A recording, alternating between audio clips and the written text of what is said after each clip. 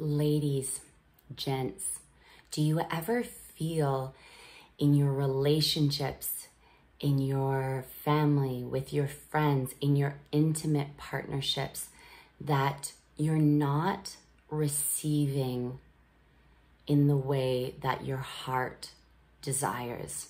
Perhaps whenever you're emotional, you don't feel supported, or you don't feel heard, or you don't feel acknowledged.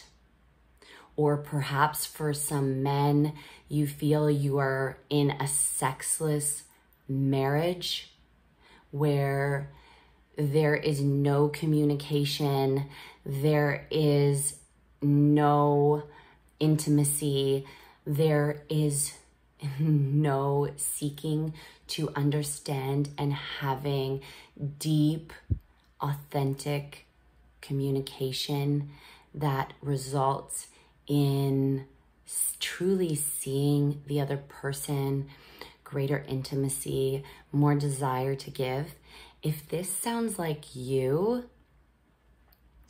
then stay tuned, because I want to talk to you today about the emotional blocks that are stopping you from attracting more love, more intimacy, more receiving, more support in your world.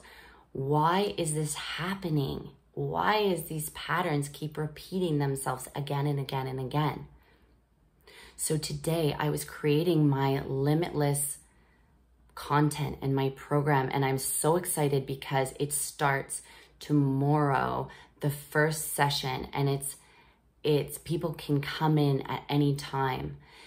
But the beautiful thing about this program, and also about the path to healing, is this: when you've come from the generation of, say, it's the suck it up generation, where there wasn't a lot of room for your emotions. So when you were emotional, you were told, go to your room.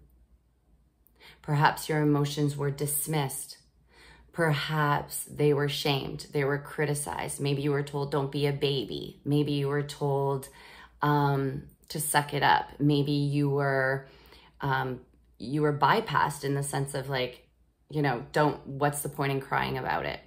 What's the point in crying about it? Why bother?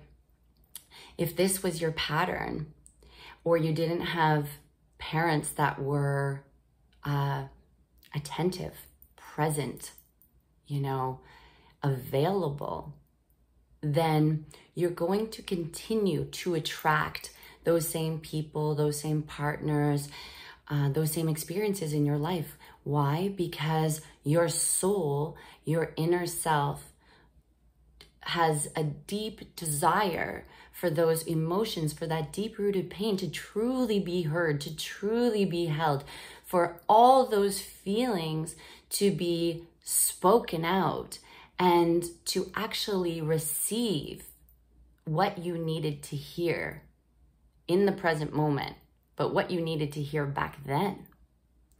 So when it comes to healing, in order to heal this type of wound, especially with not feeling supported, not feeling heard, it's important for us to first step into our emotional self. That's why no amount of repression and dismissiveness and avoidance is going to heal it. It's going to actually attract the same type of people. If we're being avoidant with ourselves, we're going to attract avoidance.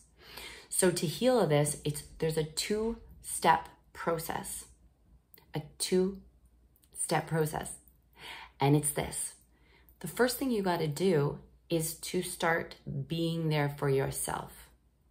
Is not bypassing yourself, being too positive, too love and light, too all unicorns and rainbows and shit. You want to move into the negativity. That's where the answers are. Everything you desire is in the anxiety, is through the negativity. It's about acknowledging and grieving the pain of the past. and making your emotions matter. So if someone isn't showing up, first start showing up for yourself. It's like, sweetheart, you know, I'm so sorry that you didn't receive that. I'm so sorry that you feel upset. I'm so sorry that you feel sad.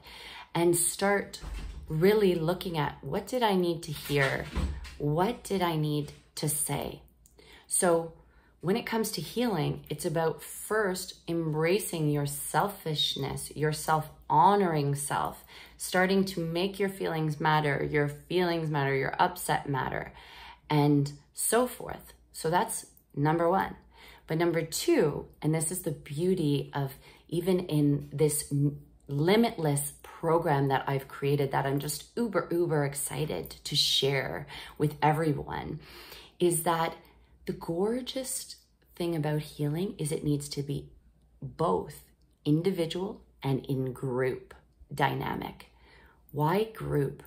Is because if you're trying to embrace your selfish self, for example, first thing, you have to allow selfishness within yourself. If you're emotional, you need to take a break from work and let yourself be emotional. Let yourself be lazy. Let yourself have a self-care day. Say no to people. You need to start putting yourself first.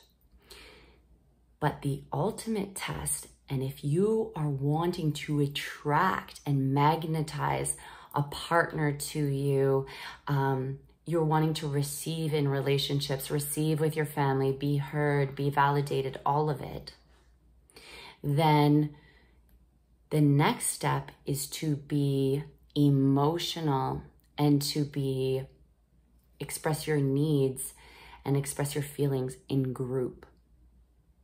In group. All this talk about, you know, oh, the only person who's going to be there for you is you, is only somewhat true. We are human beings. Our lives are about relationships.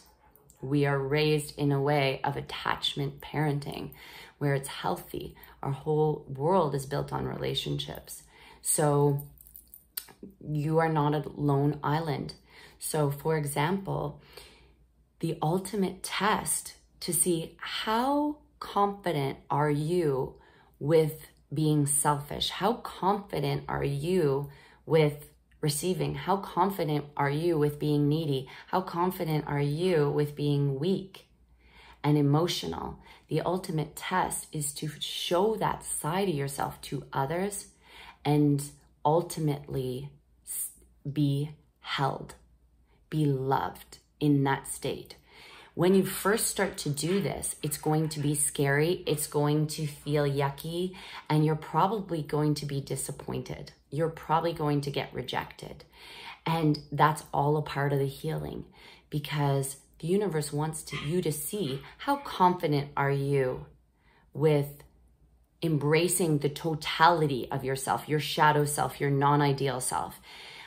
Are you really okay with being selfish? You know, are you really okay with being emotional? And the ultimate test is to experience rejection and then, you know, grieve that and say to yourself, even if they reject me, I'm not going to reject myself. And stand fiercely in what your needs are and what your desires are, and be unwavering like an oak tree instead of like a tumbleweed. That's the path.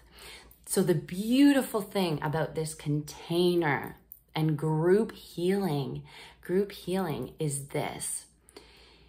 When I designed this group, it was individual sessions with group sessions. Group sessions are there so that you can finally be this emotional being, your messy self, your weak self, whatever, all those sides of yourself that were shunned and shamed and judged. And you get to do it in this beautiful container where you can take up as much space as possible, where you can melt down, where you can be held. And all those sides of you can be loved back to wholeness. And when you can finally step into the group space and with others and be authentically, unapologetically you, this is when you are going to start attracting the type of love where it's deep, it's juicy, it's receiving, and you just get to be supported and yourself at all times. So excited for your journey, for anyone that's wanting to bring more consciousness and divinity and intimacy and sexy times and honoring and communication into their relationships. Comment limitless below and let's chat.